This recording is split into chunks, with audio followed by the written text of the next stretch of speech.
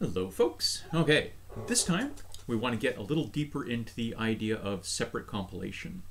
So last time around we introduced the concept, this idea that, if we've got a program that's split up across multiple files, we can compile each one individually into a .o file, an object file, and then link them all together somehow at the end.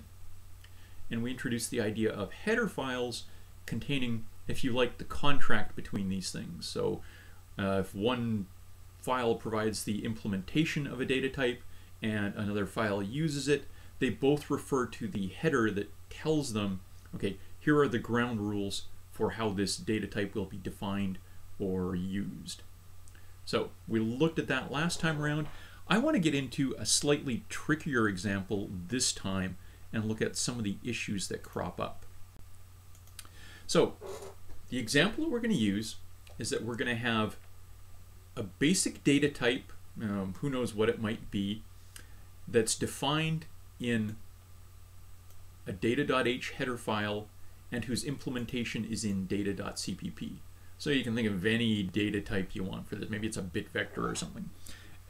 So this data.h has some definitions and some functions or methods that are implemented in data.cpp. Then we've got some linked list code. So we'll put a header file for our linked list that's got, who knows, the class definition or the data type definition or the function headers listed in it. And then an implementation in linked list or list.cpp. But let's assume that our linked list makes use of whatever data type is defined in data.h. So our linked list depends on our data.h. Now let's suppose we've got another data type, a tree. And again, this tree.h will define the class or the functions and methods and data types for our binary tree, and then the full implementation will be in tree.cpp. And again, let's assume that this one also depends on whatever primitive data type we put in data.h. So let's assume lists and trees are independent of one another. So tree depends on data.h, the linked list depends on data.h, but they're unrelated to one another. Then finally, let's say we've got a program. So we've got a header file for it that's got some definitions specific to the program and the implementation of the program in prog.cpp. And let's suppose that it uses trees and linked lists. So it depends on both tree and linked list, which both, of course, in turn depend on this data.h. So I'm just going to skip forward for a sec. We've got this kind of structure where we've got our data.h and its CPP file. We've got our list.h and its CPP file. We've got our tree.h and its CPP file. And we've got our prog.h and its CPP file. So prog.h is going to need to include our linked list, which is going to need to include our data. Prog.h is also going to need to include tree.h, which is going to need to include include data.h. And then each of the .cpp files is going to need to include its own header file. So prog.cpp is going to need to depend on prog.h, tree.cpp is going to need to include tree.h, data.cpp on data.h, and our list.cpp on our list.h. So we've got this include hierarchy where we think about which files need to include which other ones for them to be able to compile the way we want and be linked together later on. So each of these things will have a hash include, or two hash includes in the case of our prog.h. And we just have this idea of, okay, which things depend on which header files, and which header files depend on which other header files, right? The list.h and the tree.h depend on the definitions in that data.h. So we've got this hierarchy of includes in the program that we're creating in these. So now we've got 8 files for our program, and it's still a pretty simple program, but we've got 8 files for it, right? 4 header files, 4 program files, and a bunch of different includes. Now, the includes are transitive. So again, this is basically a cut and paste operation just before the compiler actually starts compiling. It goes through and does all these hash includes.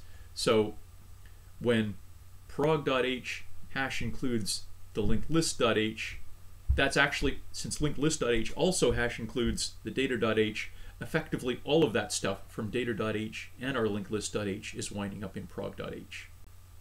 And similarly, since prog.h includes tree.h, which includes data.h, all of the code for both of those is effectively getting cut and paste into prog.h before the compiler goes ahead with it. And then prog.cpp is hash including that. So effectively all of these header files are getting hash included into prog.cpp before prog.cpp actually gets compiled. So it is this kind of transitive sequence where it's going to go off and say, okay, well, I'll include that. Oh, that needs to include that. Oh, that needs to include that. So we'll grab all of them and include it in prog.cpp. Now, as you probably picked up on when I was doing that, this means that prog.h has all of the definitions from data.h twice, right? It all got cut and paste once going through tree.h, and it all got cut and paste again going through the list.h. Now, if we actually went ahead and did that and tried to compile it, and we had all of the code from data.h in our file twice and then started compiling, and the compiler is going to yell at us because we're trying to redefine something. We've got the same definitions for something twice. The compiler doesn't bother to check that they are the exact same definition. It just says, hey, you can't define that. You've already defined it. So it would lead to errors when we try and compile. So we need a way around that.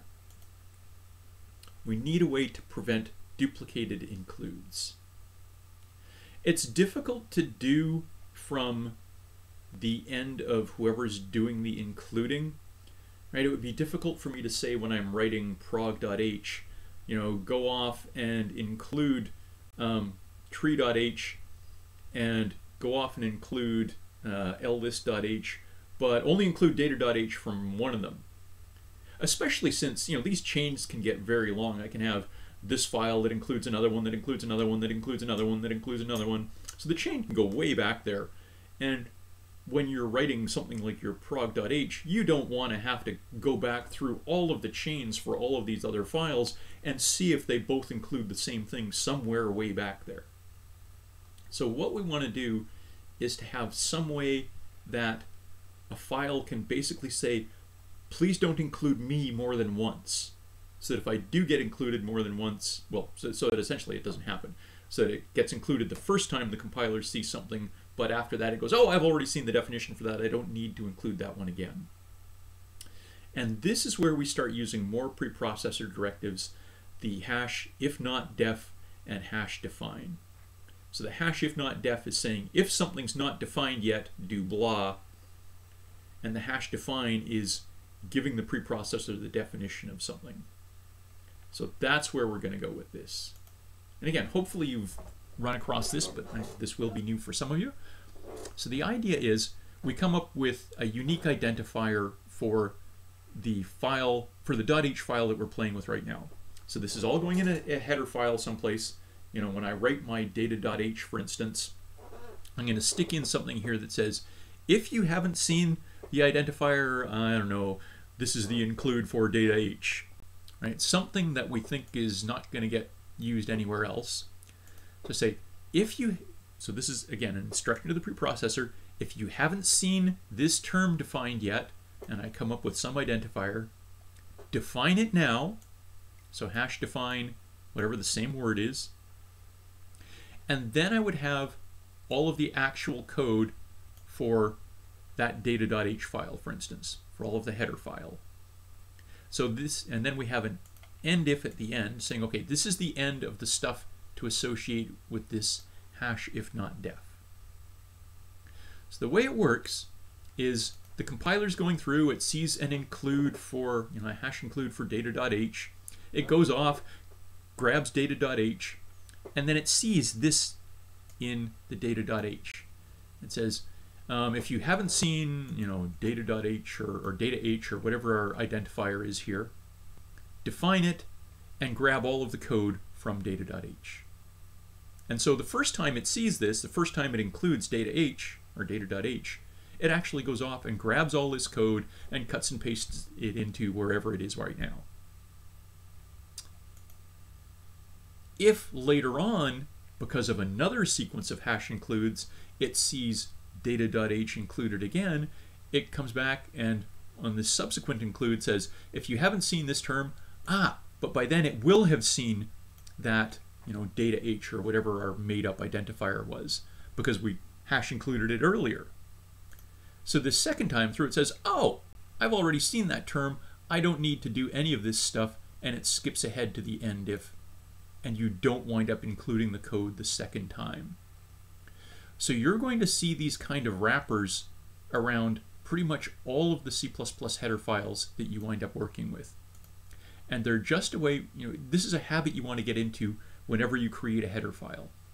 Stick in a guard like this, the hash if not def, some identifier that you've made up for that file, hash define, again, that identifier for that file, the actual code for the file, and then a hash end if. And that way, even if you're not planning on including this in a whole bunch of places now, maybe a week from now or a month from now or 2 years from now, it does wind up getting hash included all over the place. And we do need the safety of this guard. If you get into the habit of putting this stuff in your header files the first time you create them, you're going to save yourself a lot of grief. So this idea of guards, these preprocessor guards, to ensure that something doesn't get included more than once. So now we can go back and we compile that handy dandy example, right? We do this separate compilation on data.cpp and llist.cpp and tree.cpp and prog.cpp and create, yet another typo.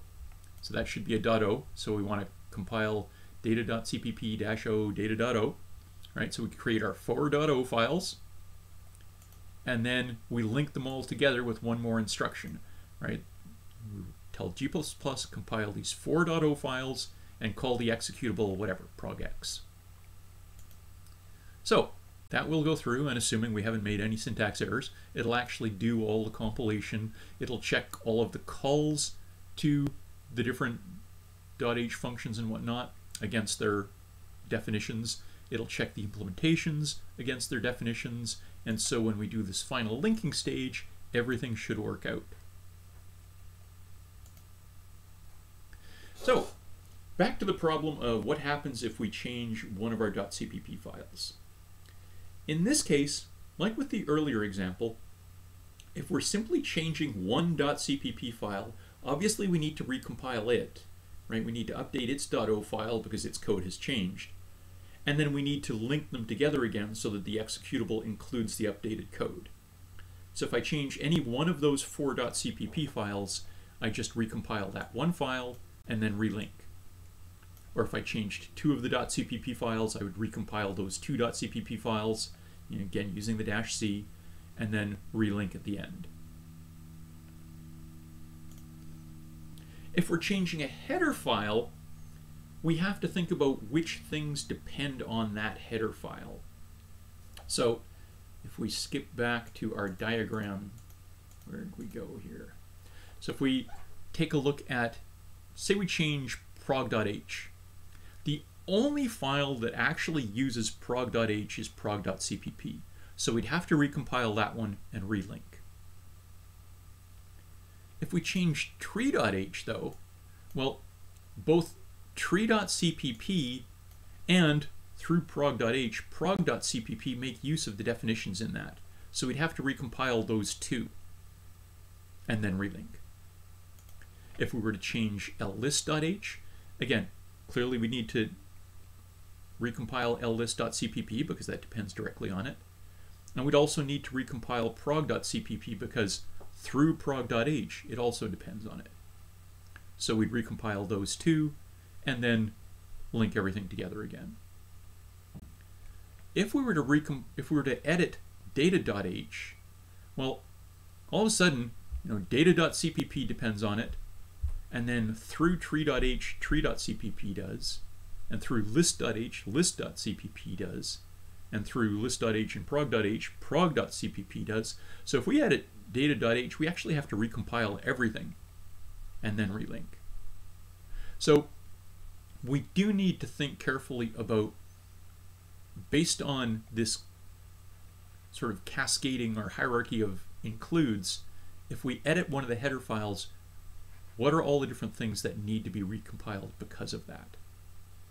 And again, most IDEs now will go through and look at your hash includes and figure out what cascading sequence it needs. But we want to do that manually to make sure we understand what's going on. And then we'll rebuild things, and this is where we'll get into talking about makefiles to automate this process ourselves. Figure out what the rules actually are. Okay. I did want to mention a few things in terms of compiler options, specifically with G++.